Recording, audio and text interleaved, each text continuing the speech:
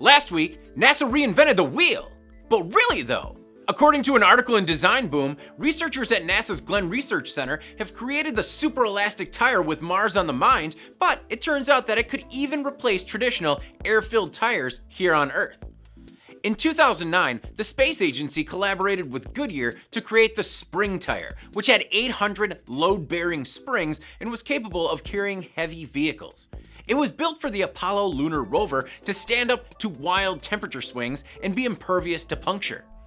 The new Superelastic Tire builds off of that, using shape memory alloys, mostly nickel titanium, that can stand up to incredible strain and deformation, like while on a mission to Mars.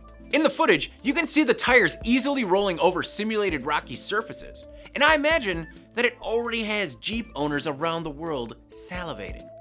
The tires are made from alloys based on stoichiometric nickel titanium that doesn't deform like conventional materials, and as you can see, they don't have an inner frame. According to the researchers, the materials can undergo an atomic rearrangement to accommodate deformation, which allows the tire to deform nearly 30 times the amount of conventional materials without permanent deformation. For example, the tire can deform all the way down to the axle and still return to its natural shape. The patent-pending technology could increase travel speeds in off-road applications, particularly ATVs, and it's suitable for military construction, agricultural, and aircraft vehicles. Is the plane like an aircraft vehicle? Because it's just the tires on the plane. So airplanes do. You get all those? Good.